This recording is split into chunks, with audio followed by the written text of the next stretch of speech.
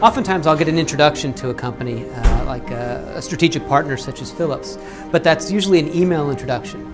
In fact, I did get an email introduction into Philips about 8 months ago, and I've been chasing back and forth via email this person I'm talking to, 2 weeks here, 2 weeks there, and it's not lack of respect or lack of trying, it's busyness and an ocean between.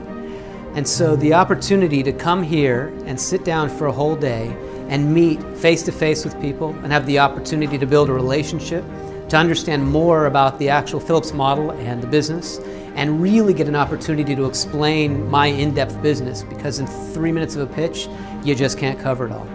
So the day for me was really powerful in that sense.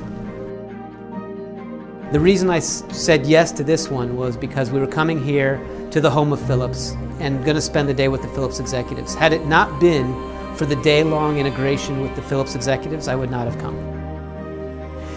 You might imagine that I pitch this company all the time. I'm always raising money, always pitching, and most of the people I pitch to this company,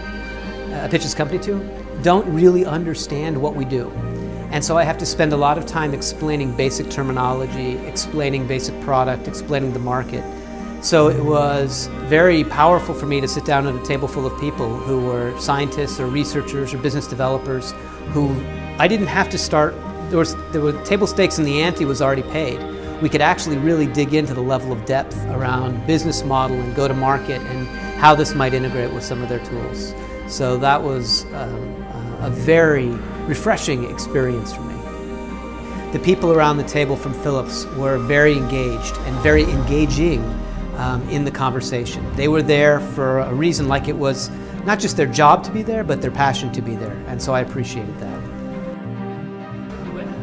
I did not have any expectations of winning. I realized I was flying here to compete against 17 challengers from around the world in a variety of disciplines. I was competing against challengers who could pull out of their pocket devices who've already had regulatory clearance.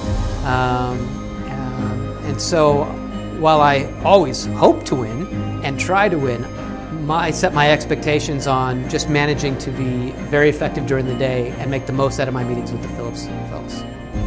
So I was ecstatic to win, but surprised.